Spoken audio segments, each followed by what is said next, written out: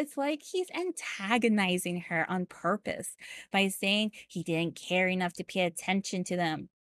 And it seems like he's mad at her. Aloha, everybody. My name is Lehua, and welcome to the Super Fina channel. I am a Hawaii variety content creator and host a podcast across worlds.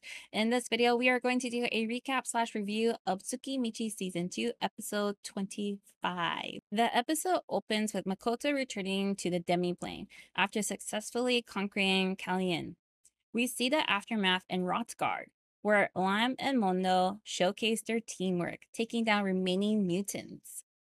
Meanwhile, Laurel utilizes its resources, Dragonites, to bring relief supplies, highlighting their compassion and strength.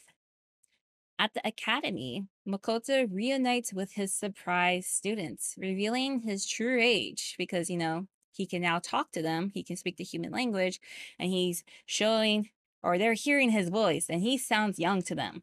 And he also shares that he's declining the full-time teaching position. An interesting turn of events sees Makoto meeting with Zara. Yeah, the leader of that merchant group or merchant guild in Rotsgard. He was so mean. He was so arrogant, and he caused Makoto trouble. The tables have turned because Makoto saved a brothel. He met up with the manager there, and she promised to introduce him to her boss. Her boss was Zara. Yeah, this was kind of awkward, but also satisfying at the same time. With Zara, he was forced to thank Makoto for his contributions and even offers him free service at the brothel, which Makoto politely declined, saying, I'm still only half a man. That could be taken in many ways. To quantify this part, Zara was ordered by the church, by Limia, and by Laurel to accommodate him. So they're all in his debt. Not only is like those nations, but also Rotsgard. So we'll see what happens in the future. Makoto then meets with Joshua, the prince of Lamia, who we later or previously learn is actually a princess. He assures her he'll keep her secret identity safe. He also meets Root, a somewhat tense encounter where Makoto reveals Sofia is alive and encourages Root to take care of her. So it has been confirmed that she did not die, and he left her for Root. This scene alludes that Makoto really doesn't fully trust Root. Like, really doesn't. He totally calls out Root for using Sofia to see Makoto during the fight, and he's calling him out on their connection, but he doesn't ask for details. Very interesting on that part, in my opinion. The episode takes a shocking turn as we see Root confronting Sofia. So this scene starts out with Sofia. She's in a forest, some kind of forest. It's raining, and she's planning her next move to get stronger. And then Root just appears before her. Here we learn a dark truth. Sofia and Lancer were created by Root, considered failures who couldn't control their desires. This scene was really intense. I feel like this was a highlight, in my opinion. So as Root is explaining his connection to Sofia and Lancer, he explains that Sofia was created from Root mixing his blood with a human. My question is, was this through like an experiment, or did you give birth to Sofia? Because, can still mix blood with DNA through birthing and whatnot. Anyways, and Lancer was created from two lives he created on a whim. What does that mean?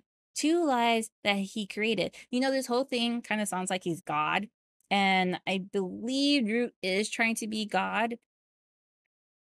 Then Root calls them merely fragments of the ambition he once held.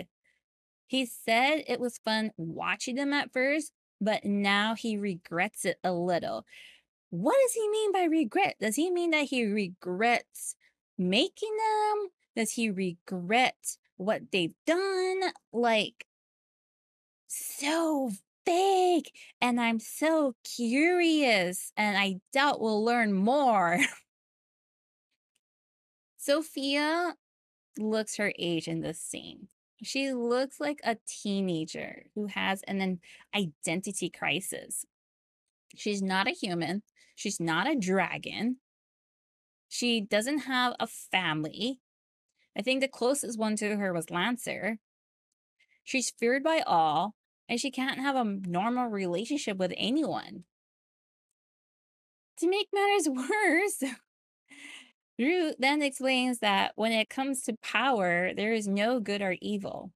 People become twisted because their mind is weak. He calls her a loser, trash, a failure who couldn't control her mind or desires. The more Root talks, the more provoked Sophia is. It's like he's antagonizing her on purpose by saying he didn't care enough to pay attention to them. And it seems like he's mad at her. There's just so much going on. I'm really conflicted with this because Root is a semi ally, but he's such a jerk. Root then takes the essence of the dragons from Sophia, the ones that she's absorbed, and turns them into eggs, intending to leave them with guardians. So, to further explain this, dragons don't die, they just regress back into their eggs or into their egg form. Question is, who is going to be the guardian of each dragon? Yeah. The next thing we see Hibiki revealing her plans to travel to Laurel. She's telling the king of Limia that she's going to go to Laurel, and she tells him it's to travel and she'll fulfill her hero duties. However, it's to return the priestess to Laurel per Shiki's request. Meanwhile, Tomoki seems to be consumed by his growing obsession. I really don't like this guy. I feel like he's that antagonist that's there to be like a joker, a wild card.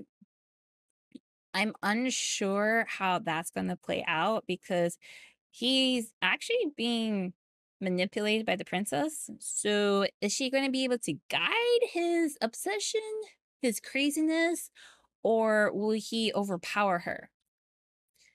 Then on the demon side, we got Ila and Rona discussing their next invasion, hinting at future conflicts. Rona also talks about that she's going to introduce Makoto to the Demon King. Makoto plans to build a relationship with the demons. He has to meet with the Demon King. I'm really curious how this is going to work out because Rona did him dirty. However, that gave him an opportunity to go take over Fort Silla and Kalanian. Now, back at the demiplane, we're celebrating. We're having victory party with all the demi-humans. They're drinking the alcohol, that sake that Tomoe made. Like, Tomoe is super excited about the sake because they now have 4 seasons and she's totally planning on making a sake for every season. So, yeah, future planning, excitement. So happy. Anyways, I kind of went off track. So we see that bonds have been growing with the demi-humans. Notably, the Gorgons seem to admire Lime and Mondo, which is interesting because they have really good chemistry and they look similar. They have like kind of similar skin tone, body build. They have similar hair color. So yeah, it's going to be interesting to see how that would work with the Gorgons and Lime and Mondo, because the Gorgons, they're having a hard time building quote relationships quote with the other denizens because they suck out the life force, and they it's going to be really interesting. Yeah. The episode ends on a heartwarming note with Makoto expressing his deep appreciation for Tomoe, Mio, and Shiki. He's recapping, reminiscing all the accomplishments they've made together. Each one made huge contributions to the success that they're at now. It's pretty much doing like a recap of season 2. He then offers them his last name, Misumi, solidifying their bond as a family. This was really cute because in my reaction, I was pointing out that they seem like siblings because throughout this episode, we see the closeness of Tomoe, Mio, and Shiki. They had fights, such as like when Makoto was praising Shiki's help, assistance, Tomoe and Mio went to quote talk quote with him. And then in this scene where Makoto is talking to them, Mia asks for her reward, and what she asks him is, please allow me to attend to your needs. Makoto totally knew what she meant, and then Mia then backtracks and she fumbles her opportunity to be closer to him. Tomoe and Shiki totally laugh at her at this part. As they should. Like, she totally fumbled. That was like the perfect moment for her to get closer with Makoto. And I pointed out that they seem like siblings trying to vie for Makoto's attention. So having them as family is perfect icing, cherry on the top to this scene.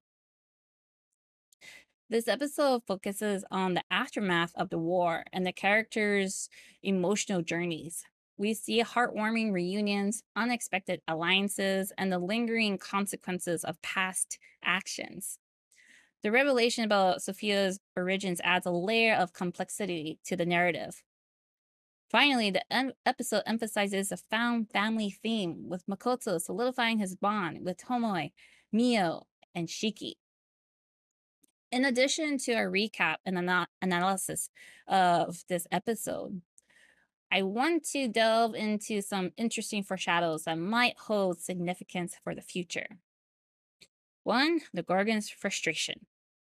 The Gorgon's inability to form relationships with other demi-humans might foreshadow a future storyline where they seek acceptance or even lash out due to their frustration. Their admiration for Lime and Mondo could hint at a possible future dynamic where they form relationships with the duo. Then we got Tomogi's obsession. Tomogi's increasingly strange behavior is a clear sign of an unhealthy obsession brewing. The episode doesn't reveal the target of his obsession, but future episodes will likely explore this and its potential consequences. Iya and Rona's next invasion. The demon lords generals hinting at their next invasion suggests there's no permanent peace. It will be interesting to see where they strike next and how Makoto and his allies will respond, especially since Mio defeated one of the demon commanders left. It was to the point where she sucked out his mana and left was reverted down to like a snake form. So it'll be really interesting to see how one of their former allies is with Makoto. Then we got Sofia and the dragon eggs. Root took the dragon essence from Sofia, turning them into eggs, which leaves room for speculation. Will these eggs hatch into allies or future threats? Who will become their guardians? Then we got Grant the katana. Root's comment about Sofia's katana, Grant suggests it might have a deeper significance yet to be revealed. perhaps it holds a connection to a past or a future. And then we have Hibiki at Laurel. Laurel Commonwealth is very influenced by Japanese culture, Japanese, Hibiki's home world. So it'll be really interesting to see how she will be in Laurel. And that's our recap slash review of Tsukimichi Season 2, Episode 25. What did you think about this episode? What did you think about this video? Let me know in the comments below. And if you like this, don't forget to give it a like. And if you want to see more, subscribe. We also host podcasts across worlds. Hawaii's #1 podcast for anime and manga. We sometimes interview people in the anime industry. So if you're interested in that, link to the podcast will be in the description. Other than that, my name is Lehua, and this is the Super Fina channel, reacting, reviewing, recapping Tsukimichi Season 2, Episode 25. Hope you guys like this video, and we'll see you on the next one. Ah, we ho.